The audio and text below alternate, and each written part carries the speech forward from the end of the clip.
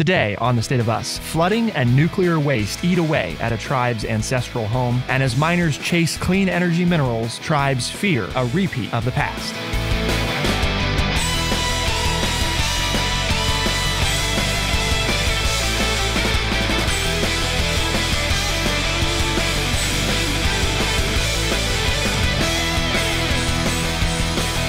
Welcome to The State of Us. I'm your host, Justin T. Weller, joined, of course, today by our friendly redneck liberal and senior historian here at True Chat, Mr. Lance L. Jackson. Today, the federal government allowed a stockpile of spent fuel on a Minnesota reservation to balloon, even as a dam project whittled down the amount of livable land. And mining the minerals that may be needed for a green energy revolution could devastate tribal lands. The Biden administration will be forced to choose. Nothing too big to take on today. Not at all. What is the word of the day, Lance? Well, the word of the day is 5 syllables, circumlocution. Circumlocution, it is a noun, and it means a roundabout, indirect, or lengthy way of expressing something, which I feel describes the United States government and these companies when they're dealing with these American Indian tribes.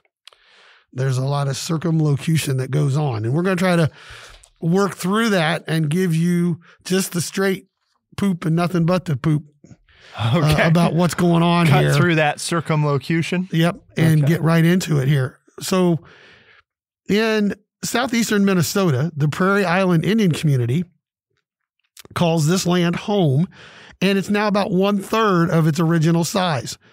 Back in 1936, the Army Corps of Engineers installed a dam system just south along the Mississippi River, and it has repeatedly flooded the tribe's land, including their burial mounds, and leaving members with only 300 livable acres. At the same time, the federal government has put a stockpile of nuclear waste from a power plant next to the reservation, which the federal government reneged on a promise to remove in the 1990s, and the stockpile has tripled in size, at times coming within 600 yards of some of the residents' homes. And what's really interesting there is that back in the 1990s, a judge opposed putting nuclear waste on Prairie Island because of the government's history of failing to find a permanent storage facility and a record of broken promises to tribal communities. So the courts ruled in favor of the Indian tribe. The state and federal government allowed it anyway. You heard it, folks. Okay. So the courts say, yeah, don't do that because you can't be trusted. And the state and federal government said, yeah, well, we're going to do it anyway. And what are you going to do about it? So in doing that, the Xcel Energy Prairie Island Nuclear Power Plant has paid the tribe money over the last few years. And the tribe then has used this to purchase 1,500 acres of new land within a 50-mile radius of the reservation. And what they're asking the government to do is to allow them to put it into a trust, which means then it can be part of the reservation and will belong to the Indians. And then the tribe says in return, they will not sue the government over the flooding caused by the dam for the last 75 years. So we've got another promises made, promises broken. We say we're going to do this. We don't do this. The courts even step in and say, yeah, you can't do this, but we're going to do it anyway. And so now you have people living in harm's way.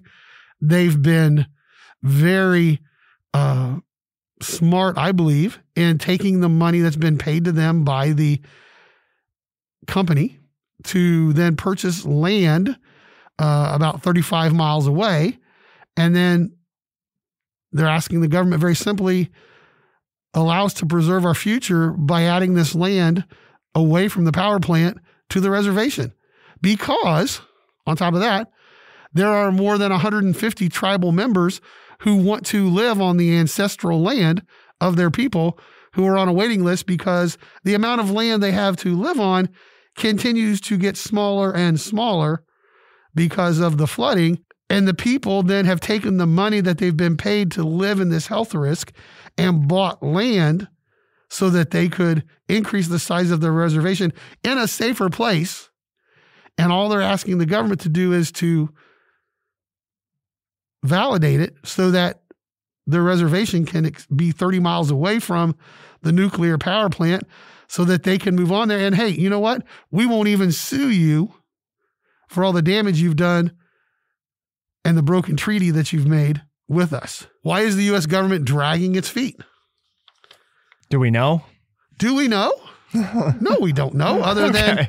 I was hoping you were going to have the inside scoop and could tell us why they're being a pain. It's your typical circumlocution. You have the federal government saying, well, this isn't our problem. This is the problem of the nuclear power plant and the waste site, the nuclear waste site here. And XL, the company, is saying, well, no, this is what the government told us to do with this stuff, and we've done it, and we're willing to work with the Indians, but we're waiting for the federal government to take the lead.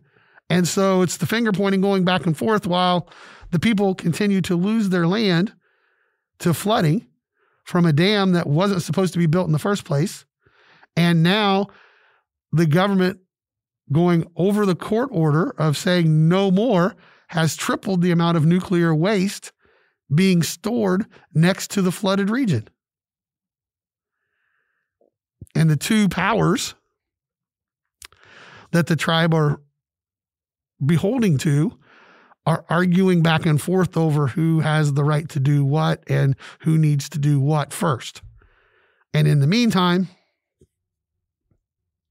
the people are getting screwed. That's about as straight to the story as I can get there. That's not trying to, I'm not taking sides at all. Okay. I'm just presenting the facts. Cut and dry. This is what's going on, people. Straight talk. And I don't know about liberal. you. I hadn't heard about this. Nope. But it's been going on since the 1930s. Okay. I mean, actually it goes back to 1862, talking about one of the early treaties that was signed with the Native Americans in this area. Not only has the United States managed to devastate the land and take more than what we had agreed to, but we have also endangered their health and possibly trapped them in the desecrated land because of actions that we take. Pretty close. But now, people would say, well, the nuclear waste company did pay the tribe $2.25 million a year and have paid them anywhere between $1.45 million and the $2.25 million over the last 10 or 15 years. Well, that's where the tribe, then being smart, they've used that money to purchase the second parcel of land that they want to now be included on the reservation for $15.5 million. So it's not like they wasted the money and even used it to build arcane things that don't matter. The tribe saved the money that they were paid for living in this dangerous situation and then used it to purchase land that all they're asking from the U.S. government is to let us include this in part of our reservation, even though it's 35 miles away from the current location, so that we can then uproot the people that are in harm's way and also then allow 150 more people who want to live on the reservation. We would actually have enough land for them to move into and live on. We've talked obviously a lot about, if we make a promise, we should keep a promise. On the other hand, I think that something that should be done is the notion that a already federally recognized tribe, has to get the federal government's permission to use land that they already own as part of their nation. I'm sorry, but somebody send us an email and explain to me how that makes the slightest bit of sense, right? That's like the federal government telling me that, well, I own this field here and I own this field next to it. And in order for me to make use of this field that I just bought, I need your permission to do it. Even though I already own it, I paid for it, it's mine, but I can't use it because I need your okay. But now they're looking to expand it, and that's outside of the parameters of the original treaty. Therefore, they have to get permission from their white father to do that. Right. I mean, and I'm being very sarcastic here. which I think is stupid. Right. I guess is what I I'm agree saying. with you. I think we should do away with that. If a tribe, was that a rhetorical question or did you want an answer? No. If a tribe is recognized, okay, federally. So in other words, the government has already said, yes, this is a legitimate tribal nation, right? This is, a recognized American Indian or indigenous people tribe of some kind. We've already taken that step. They already have a reservation. They already have land. I do not think that the federal government should be able to stop them from land that they bought with their own money, from incorporating that into their nation. That I don't think is okay. I mean, it just seems wrong.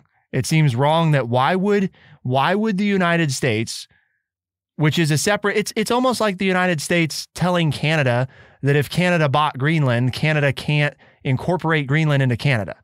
Like what? I mean, it doesn't, no. I just, sorry. I don't disagree with you. Stupid. We should eradicate the need for federal government permission. If they could pay for the land, I don't see any reason that Big Brother U.S. federal government should have any say over whether or not it's part of their tribe, which is supposedly its own nation anyway. So, I mean, lots of problems, obviously. Gotta love it. Lots of problems, but not the least of which is like classic case of, well, where do you send stuff that nobody else wants near them? Well, of course, you send it to the Indians because that's what we've always done. Or to other marginally based neighborhoods. Right. I mean, we know that, right? How many times have we talked about your success or failure and your health or illness location is equated to your zip code? Mm-hmm. And how many times do we build power plants in poor Hispanic or African-American neighborhoods? Yep. Or, lead. Or run the pipeline through lead in the water Native American lands. Or right. Yeah. I mean, just, on and on, right? Because here's this thing that nobody else wants. And you can have it. It's all yours. You just do your thing until we figure out that there's something there that we want. And now we're going to take it because all of a sudden, it doesn't matter what we said. It doesn't matter. Or you don't want it in your backyard and I don't want it in my backyard. Well, we'll build it in these people's backyards. Right. Because they have no political power. Or right. Because they can't do anything. Right. So they just have to submit to whatever. Oh, anyway, I wish it stopped there, but it doesn't. And part of this is a conversation about, because nuclear waste, right? Something that is nuclear energy, part of our transition as a nation to renewable energy, is a reality that nuclear energy is part of that. But now, a new issue. As miners are chasing clean energy minerals, tribes are fearing a repeat of the past. Why? Well, surprise, mining the minerals that may be needed for a green energy revolution could devastate certain tribal lands or lands that they depend on. How is that and what could be done about it? Well, to find out, keep it here on The State of Us, and we'll be right back.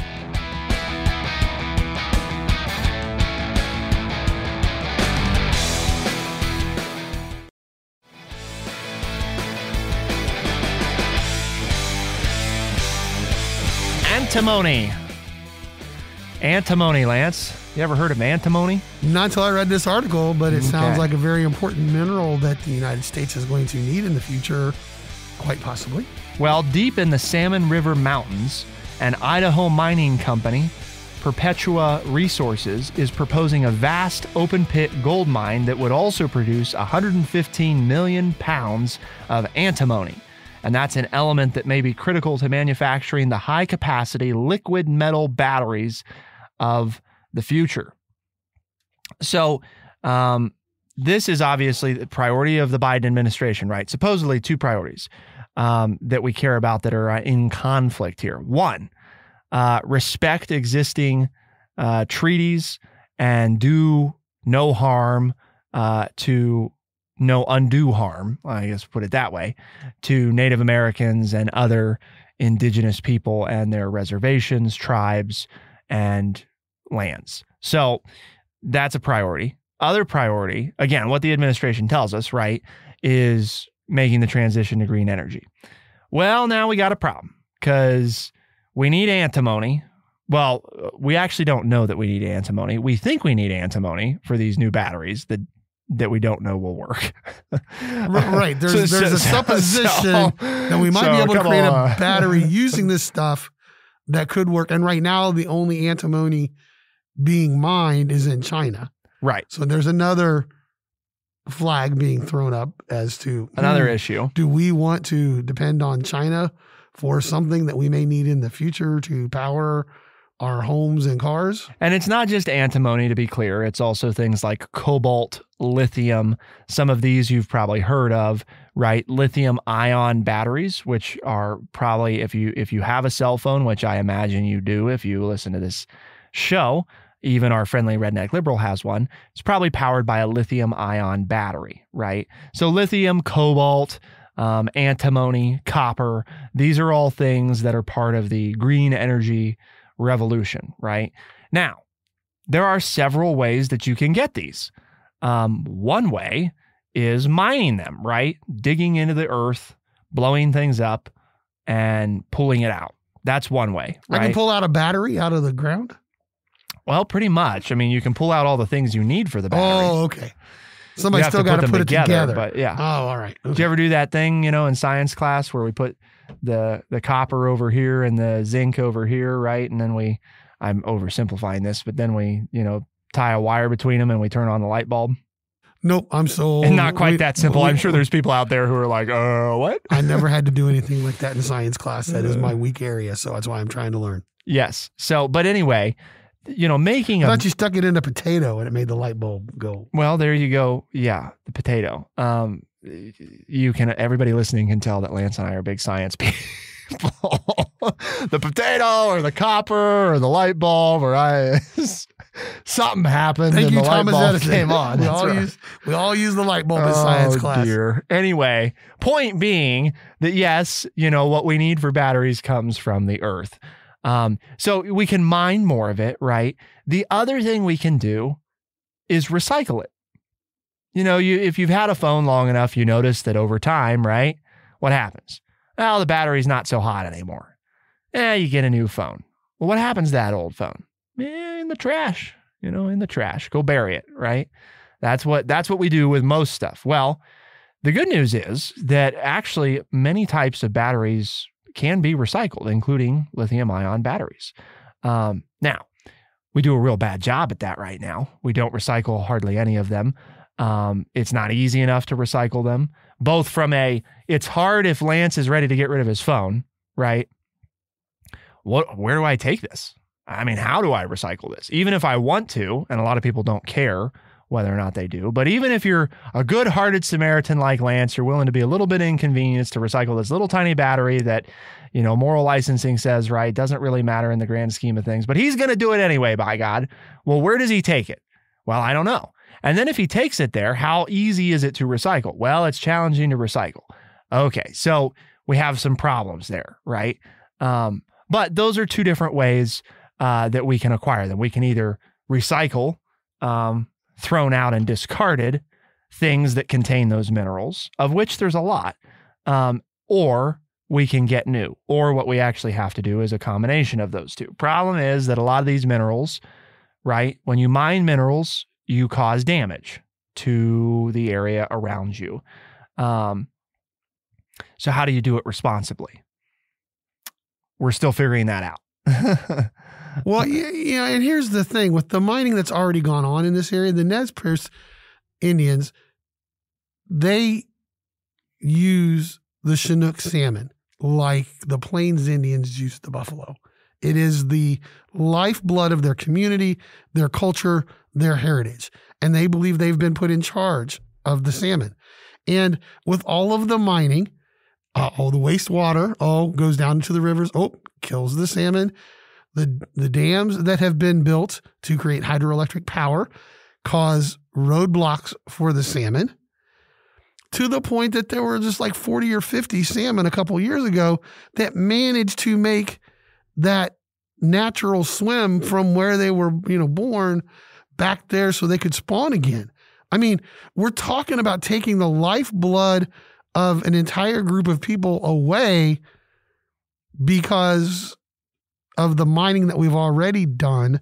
And now we have a company proposing, well, now we're going to we want the rights to make this, to mine this material because it's going to benefit us in the future. But what does it do to the things that we've already destroyed or are in the process of destroying?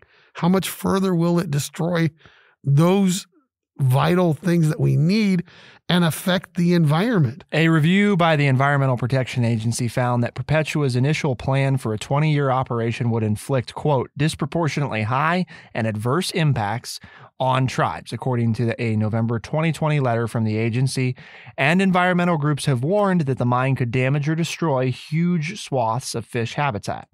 Across the American West, tribal nations are on the front lines of a new debate over how to balance the needs and cost of clean energy.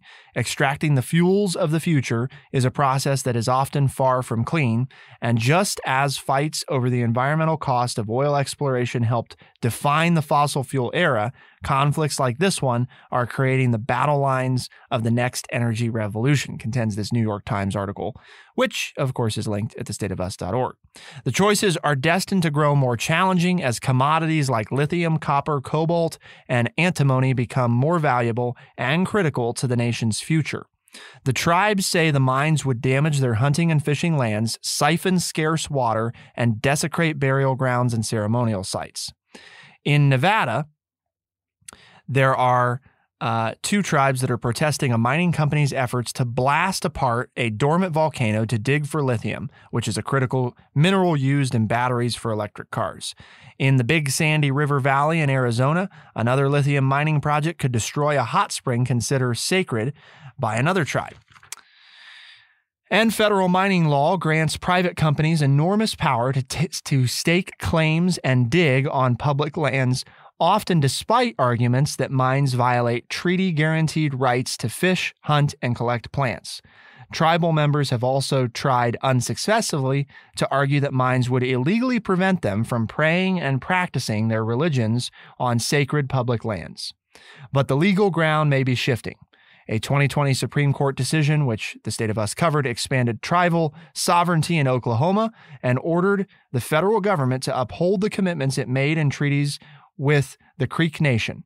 Under the decision, the state of Oklahoma could lose its power to oversee coal mining on tribal lands, and tribes elsewhere are making reinvigorated legal arguments that propose mines violate their treaty rights. The Nez Perce gave up about half of their ancestral lands while retaining a right to hunt and fish in their usual and accustomed places. But that wasn't enough, because soon after, gold was discovered within their reservation. With prospectors flocking to the region, the U.S. government initiated a new treaty negotiation that shrank the reservation by 90%. As tribe members refer to themselves, the 1863 agreement became known as the Steel Treaty. Perpetua has won over many nearby residents by promising to repair the damage done by more than a century of mining.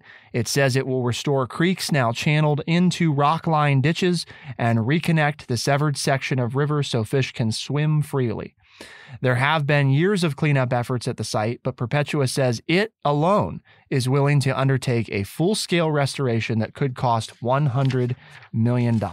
Gee, why would they spend $100 million? They'd have to be making a lot more than $100 million if they're going to spend $100 million.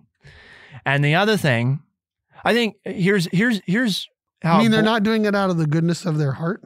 Well, no, they're doing it because they. I'm trying to, to provide, to cut through that circumlocution that's going on here. Well, look, we're going to do $100 million worth of good stuff for you, and blah, blah, blah, blah, blah. And I think one of the people in the article say, sometimes it feels like we're being bribed to go along with this. And that's my point. Well, right? You are being bribed. I mean, let's just be clear, but I'm pretty sure. Let's cut right through the chase. Let's cut through the chase, and that's exactly what's going on. Now, would cleaning up and restoring river connections be valuable? Absolutely. But I think that it's important to understand that a bribe is simply to persuade someone to act in one's favor by a gift of money or other inducement. It is typically illegally or dishonestly, but it doesn't have to be. So it's not illegal to offer this money to them, right? I suppose dishonest is a matter of perspective. But even if it's not illegal or dishonest, it's still a bribe because they're offering them this money to get them to agree to let them do it, right? I mean, that is what is happening. We'll give you this, so you'll let us do that. Right. So I think the $100 million to restore that stuff, it sounds great. Obviously, one of my concerns is that what the EPA is saying will happen and what they're saying will happen don't match up yet. Now, if we can get to we're going to do $100 million and the EPA is going to say, yes, this will substantially improve things. It will outweigh any negative impacts, and make a positive impact on the land to come. Now we're talking about something a little bit different. But I don't love that Perpetua, who is a mining company, right, says that they know better than the EPA and that they promise that it'll be okay. I mean, that sounds a lot to me like the nuclear waste thing that we were just talking about, right? We promise to move this. And instead of moving it, we tripled the size of it. Different part of the country, but it looks like the same outcome. Right. I mean, that's just what it sounds like. So now the question becomes, well, what do we do about any of this, right? Because it's easy to say, well, one of two things. We got to have the minerals, so it just is what it is, right? We got to have these different elements, rare earth minerals, so we just have to do it, and it's unfortunate, but it is what it is. So you could say that. You could also say, no, it's their land. We're not doing it. And, the planet be damned. Who cares? If we live another 50 years, as long as, these people's way of life is preserved in the meantime, then it doesn't matter. Those are obviously two extremes. So is there another option? Well, to find out, keep it here on The State of Us, and we'll be right back.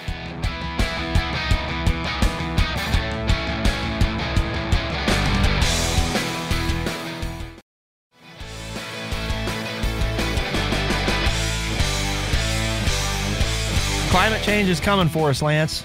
We've been talking about it on this show quite a lot over the past number of years. Okay, it's been coming for us since man stepped foot on the earth. Well, yeah. I mean, we have an idea that, any substantive adjustments to the climate probably started with the dawn of the Industrial Revolution. Yes, we were having impacts on it before then, but they were so minor that our ability to shift the global dynamic was limited because we didn't cause enough disruption to the climate that the climate couldn't make up for the disruption we caused. Obviously, what we now know is that ever since we, introduced the era of productivity and the great expansion of human society across the face of the planet and greatly increased the number of people and built cars and factories and introduced a wave of productivity, we have also simultaneously induced a wave of destruction, which at some point we crossed that tipping point where what we are doing is unsustainable, right? We are taking more than we return. What will happen is we will unnaturally, right, force climate in a direction that becomes unsustainable, which for us will be a chain reaction of eventually, right, drastically reducing the human population, which over probably thousands of years, the natural way of the planet will slowly heal itself again back to some level of stability. There you go. Yeah. So as long as we're okay with the death of billions of people, then there's nothing to worry about. That's right. Just want to make that clear to people. Okay. All right, that there is a natural way for this to all take place. Well, it just means humans will not populate the spaces like they do now. There is a natural solution to an unnatural problem, right? We have created a problem that it flies in the face of the harmony of the earth. Well, we've made it worse. I think we know definitively that we are now, the single largest reason that global warming is taking place, along with other climate-related catastrophe. If, for example, okay, just to illustrate, right, if we went back and the Industrial Revolution never took place, and we lived much like we did in the probably up to the mid 1800s, if we were still living like that, and if the world's population was still where it was, there is, a very good understanding that what we're talking about right now in the climate change, we wouldn't need to be talking about. Okay. With all of this, everybody's probably listening saying, Lance, what's your point? Okay. My point is this. who gives us the right to go in and destroy other people so that we can continue to live the way we want to live? That's my point. It's like, okay, we've done this. We've made our bed. Let's live in it. What right do we have to go destroy other people so that we can hang on a little bit longer for doing something that we didn't realize was bad? Now we know it's bad. The sides have been outlined, I think, pretty well. The question is there anything other than one or the other? Because that's the way the article pitches it, right? Is, well, we want to stop climate change, so we need these minerals. And in order to do that, we have to destroy somebody's way of life and probably, substantially reduce their population over time and destroy their ancestral history. Or we can respect their ancestral history and we can leave them alone and not get these minerals. And then our ability to, combat climate change is substantially reduced. And so then, other people suffer. So it's a bad situation. It's a bad situation because the way it is pitched is you're going to hurt somebody, right? Somebody is going to get hurt, one way or the other. Somebody's going to come out the loser. I think, but I don't know. I mean, it takes people who are probably smarter than Lance and I sitting here to have the money to do the research to figure out, is there a way, to do mining in a much more responsible way that does not, totally devastate the land that the mining is done on? Because it is not just a tribal issue. It's also land that's being mined all across the world that we destroy, right? Not just here in the United States, but everywhere. But how can you do that? And now I'm going to make a lot of people upset, and do away with capitalism. Because there's a way to do it, right? Let's say instead of $100 million that it's going to take to do this, it's going to take $3 trillion to do it. Well, then the company Perpetua will walk away from it because they're like, well, we're only going to make $2 trillion out of mining this. And so we only exist for our stockholders, and we can't go into business when we know we're going to lose $1 trillion, even though we could do this in a respectable way, that we could get the minerals out, fix the mistakes we've made, the harm we've done, fix the harm we've done to the planet, and still get the stuff out that we need so that we can continue to work on saving the planet.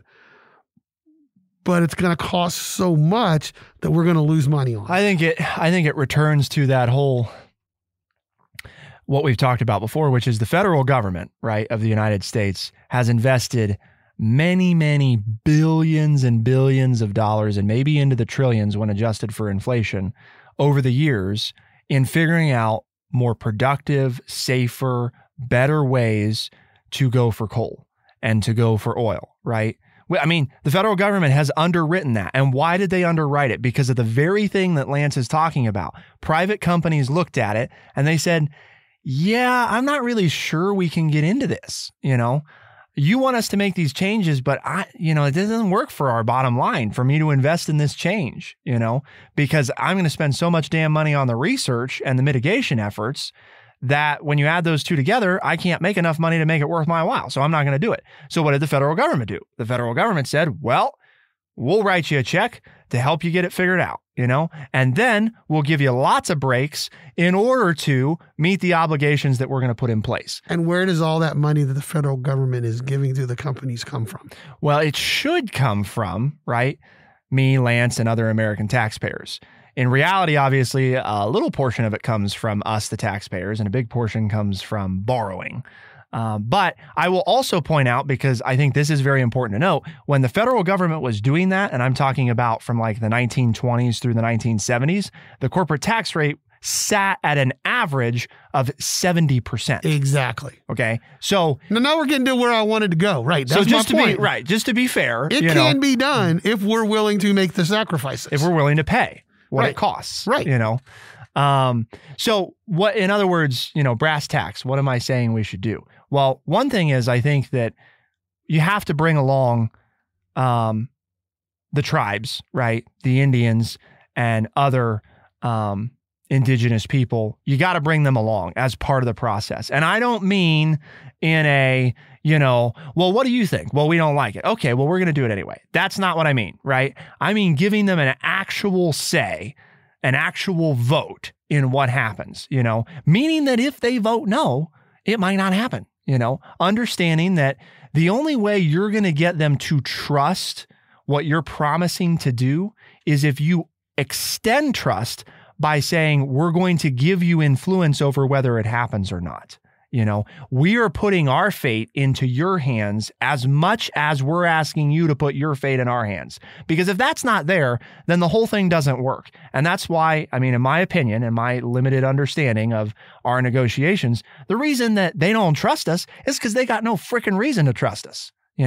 I wouldn't trust us because you'll trust us, it'll be fine.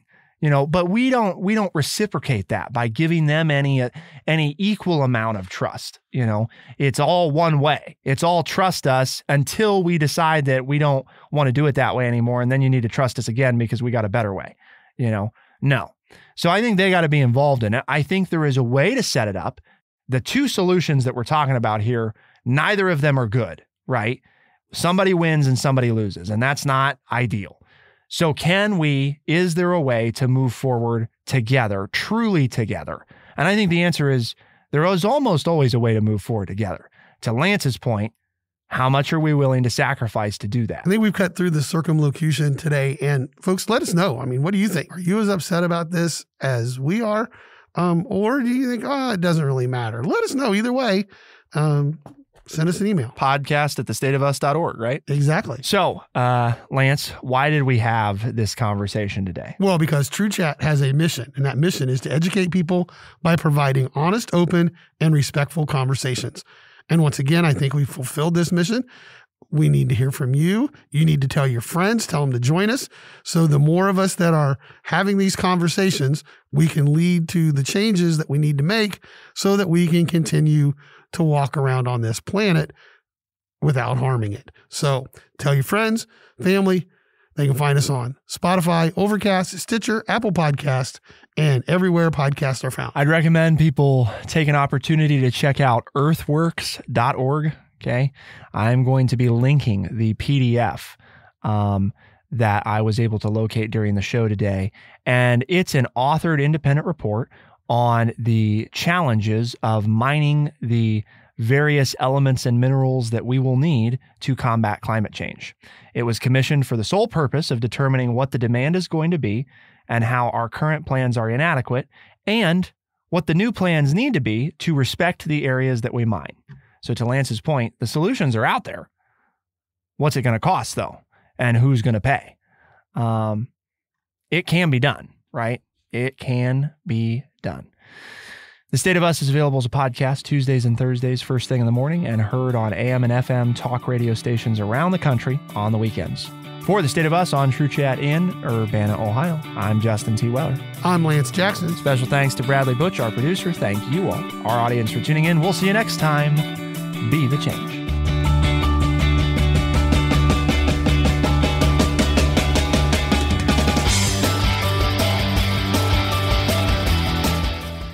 Be sure to check out our website, thestateofus.org, for books, articles, and all the ways to tune in.